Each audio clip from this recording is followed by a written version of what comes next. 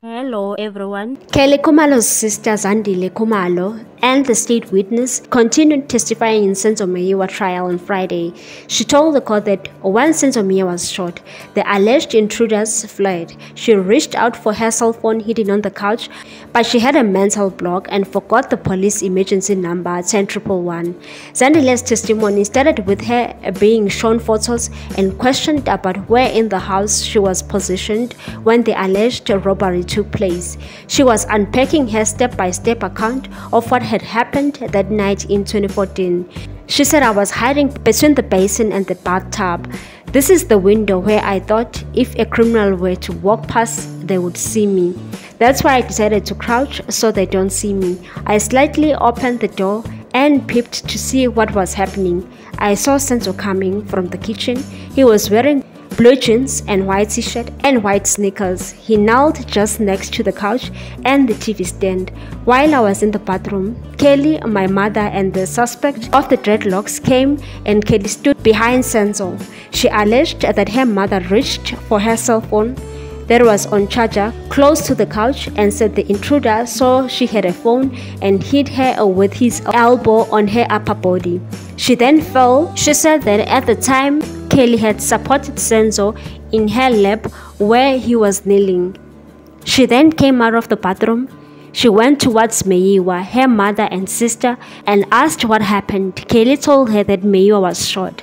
She said, "I started panicking. I saw blood on the floor and his t-shirt. He seemed to struggle to breathe. I remember I had hidden my phone behind the cushion when the intruder came in and demanded cell phones and money. I panicked. I couldn't dial because I forgot the number 10111. My mind froze. I went out to seek help." She said she went to a neighbor's house to her mother's friend. She then asked the neighbor to call the police and an ambulance as intruders had shot Meyiwa. Zandi also indicated that a few moments after they arrived at the Batselong hospital, Meyiwa was pronounced dead and his wife arrived with a couple of people who immediately started assaulting Kelly, accusing her of killing the captain of Bafana Bafana. She alleged that while they were assaulting her sister, they were pulling her with cornrows and two of them fell down while attempting to separate them and stop the fight. She also told the court that she spoke a few words with Mandisa, telling her that this is not the time for behaving that way. She even reminded her that Senzo was a man who never liked hostility. Zandi also recalled the moments leading up to Meyiwa's death, stating that his temperature was dropping as they approached Batselong Hospital in Vosloorus. Upon their arrival, Zandile asked help from hospital staff, who eventually arrived with a stretcher to transport Meyiwa inside. Zandi vividly recalled the distressing scene when Meyiwa was taken into a room where her mother and Longwetshwala joined them.